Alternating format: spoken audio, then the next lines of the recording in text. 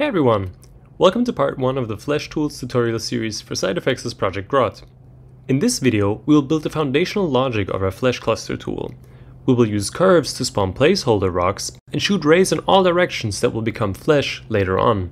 Let's get into Houdini. Alright, here we're in Houdini, and the first thing I always do is drop a geo node. And like with all of my tools, I first like to have some placeholder geometry. And in this case, what I'm looking for is something that will represent our environment, some surface with some rocks scattered on it. So in this case, I'm just gonna get a grid and increase the size, get a mountain node to add some interesting details on it, something like this. I'm gonna get a scatter and a line node to use as spawn points for some rocks. And for rocks, the platonic solid is gonna have to do for now. And I'm gonna get a copy to points node here and here. Then we can just merge all of that together, and that is our environment. Let's just get a null node and mark this for later. And for the curve, we can just get a curve node. In Unreal, we're gonna have a curve input. We can do all of this inside the editor. But for now, we can use this one. And to draw on the geometry, we can enable this primitive snapping over here on the left side. Just gonna start drawing here. Click, click, click. Okay, so that's a bit above the ground. I'm just gonna get a transform node and move it up by 1 meter.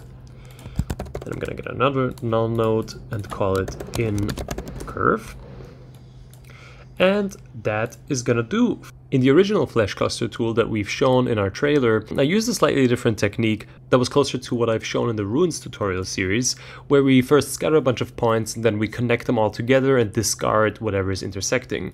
However, at EPC 2024, during one of our workshops, Simon Verstraete, our team lead, he has shown a really interesting alternative approach.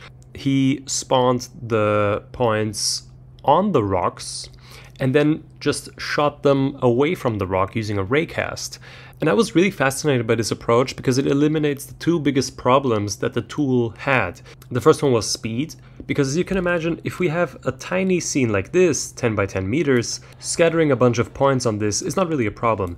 But if we expand this to, let's say, 100 by 100 meters, you can imagine how, as this scales up, it can become very slow. Whereas with a raycast, the performance is more or less always the same because all it has to do is just shoot the same amount of points no matter what is around it. And the other thing is solving the intersections, which is also a really computationally intensive task. So basically you just kill two birds with one stone. I like this technique so much that I decided that I want to include this in this tutorial series because I think it's a much more elegant solution. To get there, first I need some placeholder rocks, and I'm also gonna just use the platonic solids again, but don't worry, we're gonna replace this with something cooler looking later on. But for now, I think an octahedron is gonna do. And I'm gonna get another copy to points node. Just get that in there. All right. Okay. So even though I told you to manage your expectations, of course, I still want to have some kind of variation going on, even though this is just the same simple mesh scattered all over the place. But what we can do, for instance, is we can change the orientation and scale of these platonic solids. The way that we can affect how objects are scaled and rotated and a bunch of other stuff is by modifying the points where we're going to spawn them on. So for instance, if we want to change the orientation, we can randomize the normals. So right now there are no normals present on this mesh. As we can see, if I enable or disable the normal display, it doesn't really make a difference. But I can add an attribute randomize node and type the n attribute, the normal attribute. And we can see that now it has added some normals to our points. And when I go over to the options tab and play around with the seed, we can see that it randomizes the orientation. And if I go to my copy to points node, we can see the effect that it has. So the normal directly affects the orientation of the meshes that are being spawned on it. And it doesn't matter if it's a platonic solid or a realistic Megascans rock or whatever you want. And the other thing I would like to randomize is the scale. And we can just copy and paste this attribute randomize node. And instead of n, I'm gonna type in p scale. And we can immediately see the effect that it has. We don't really need 3 dimensions because p scale is just a scalar value. So we can just set it back to 1 so we avoid having wasteful attributes. And I guess one thing I would like to do is set the minimum value to something a bit higher, because we don't want to risk this reaching 0 and then having a 0 scaled rock. And what we can also do if we want to is we can on top of that add some multiplier. For instance, we can say add p-scale equals add p-scale times, and then I'm gonna add a float parameter scale multiplier. So at the same time we have the randomization, but we also have this uniform scaling that we can add on top of that. And we can expose this later in our tool when we turn this into an HDA. But for now, this is enough. Okay, so we have our rocks, and now I would like to implement the raycasting. So the first thing we need is we need some points. So let's just scatter some points on our rocks. And the next thing that we need is we need some normals, because the normals will determine the direction where the raycast is being sent. So what we can do is we can get a normal node before our scatter. We can just use the standard settings. The cool thing about the scatter node is that it inherits all the attributes that are present on the underlying geometry. So in this case, it has just inherited the normals. And so now we can use our ray node. And the way the ray node works is it has two inputs. The first input is the points that we want to shoot in a direction, and the other one is the collision primitive, and we have it here, so we can just plug that in there and then see what happens. And I think you can see kind of what's going on, and it becomes more obvious when we play around with this little scale parameter over here. So if I turn this down, we can see it's almost like an animation where we can see our points being shot into a direction, and as they reach a value of 1, they have collided with the primitive. So yeah, that's all that's going on. We have some points, and they have a direction, and then they fly, and then they hit a surface. And the good thing is it solves a big problem for us already, and that is, well, where do the points go? And also we don't need to check for intersections, because they would not intersect with anything. They just collide with the first primitive that they find, and then they stop.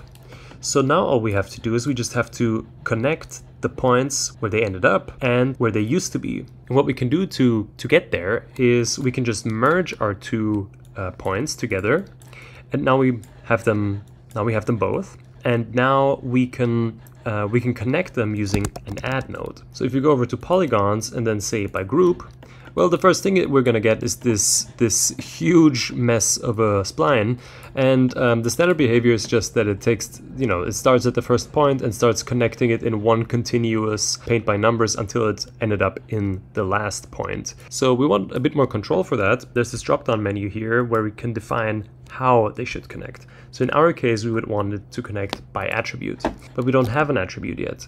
So the attribute that I would like to determine which are allowed to connect is their point number, because when we merge these 2 points together, the number that they used to have, well, it's going to change, right? Because now we have more points than there used to be, and the point number is always temporary. So even though we are technically working with the same points, as soon as we merge both of them together, their numbers are going to be mixed up and all over the place. But what we can do is we can store the number that they used to have using the enumerate node. So I'm just going to plug that in here and then connect it up. And I'm just going to call the attributes PTID for point ID. And I'm gonna change it to points and a string just in case, because you never know. And if I go back to my add node, where it says attribute name, we can type PTID. And now we have only the points connected that we want to, where they started and where they ended. One thing we just have to make sure of is that the points that didn't get raycast, that we don't leave them here, because it might cause some problems later on. So let's just get a fuse node, drop that here, and that should remove them. Just to be safe, we can type a very small value, should still get rid of the points, and keep our splines intact. And let's merge it together with all the other stuff. And that looks pretty cool. So I think you can see kind of where this is going, right? We basically have now a very solid foundation for for our flesh cluster tool, where we have some rocks that can move wherever they want. And the cool thing is that the intersection problem is immediately solved. Even if we would have an environment that's 100 by 100 meters, it does not affect the performance of our tool because, again, we only cast the rays that need to be cast. So yeah, that is basically it. One last thing I want to touch on before we end this session. So I'm sure one thing that's been on your mind is how damn straight all these connections are, right? But if you think about it, it makes complete sense, because the raycast is doing exactly what it's supposed to do. We have a very perfectly flat surface, and so of course the points will all be sent out in a perfectly parallel way. But if we were to change the surface to something a bit more noisy, it would also affect the rays being cast out. So I'm just going to change that to show you the effect that that's going to have. So I'm just going to get, for instance, a remesh node, plug that in, and then I'm going to get a mountain node. And you can immediately see the visual impact that this has on our flesh cluster tool.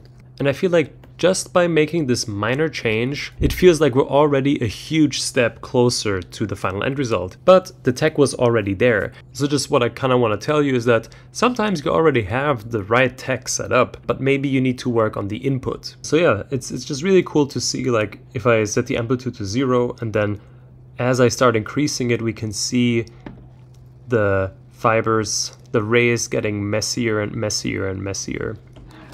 Alright, so that was it for part 1 of the flesh cluster tools. In the next chapter, we're going to add a fascinating algorithm called the edge bundling or graph bundling algorithm, which will really make our tool come alive. Alright, I hope to see you in the next one. Bye bye!